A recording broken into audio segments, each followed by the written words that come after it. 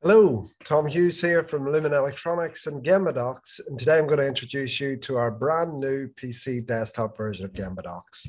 So without further ado, you need to visit GembaDocs.com. You've got some new tabs here. So we have login, hit that, and then use the same credentials you have for the app to log in over the web. And I've been working on this, but it'll normally take you into your dashboard. You'll see all your standard apps, all your Kanbans. You can manage all your settings that you can also do from within the app in the desktop version here. I'm going to just quickly look at one that I've created in GembaDocs. So you can edit, delete, duplicate, look at the change history. You can view or print. This is one that I've done here.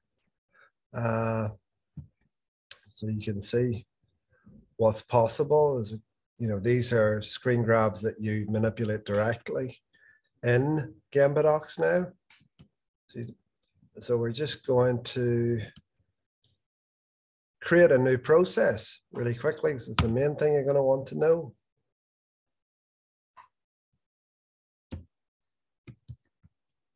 That's what we'll call this video test. The only other mandatory script thing that you need to pick is your time. And you have a choice of whether to choose multiple images or choose one by one. I found choose multiple images is the easiest way of doing this.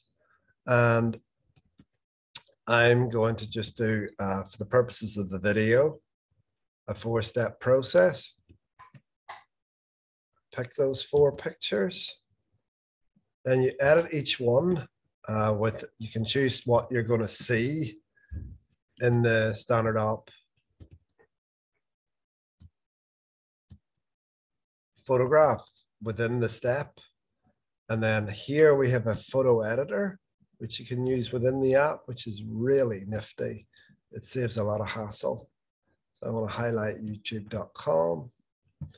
Next photograph, I want to highlight the upload video. And I'm just going to choose a different function just to show you guys. So you've also got circles on here. You can choose your fill or your transparency, which is pretty nifty. You can choose the line that goes on the outside. You can choose your fill. It's all pretty nifty. I'm just doing that for illustrative purposes. I hope you understand. So yeah, you can move text on here. You can put an arrow in. You can play with the thickness or the color. It's all very easy, which is what we've tried to do since the very big outset of this product. So there you go. That is all 4 pictures have now been edited. And if you choose when you're snipping these or creating your print screens, if you name them in successive numbers in your title, for example, YT1, YT2, YT3, YT4, the system will automatically put them in the right order. But if you haven't got them in the right order, you can just drag and drop. So that's also pretty easy. What you need to do now is just put your text in.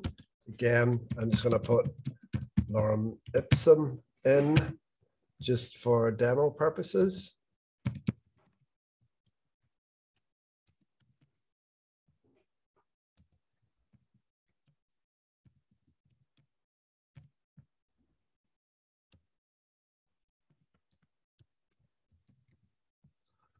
And if you wanted to add a new process step, you see the little icon. Otherwise, you're hitting save.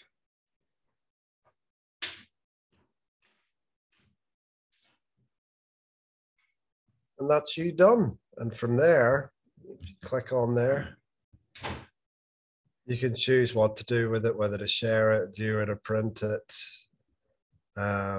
You can look at the QR code only or share the QR code only. And this is what you get. So that's, we've got lots more functionality coming, but let's, for today, stick to our desktop PC version. And it's available to all corporate users and above for those subscription levels. So we really hope you enjoy using it as much as we've enjoyed developing it. And any feedback, please let us know. God bless. Take care.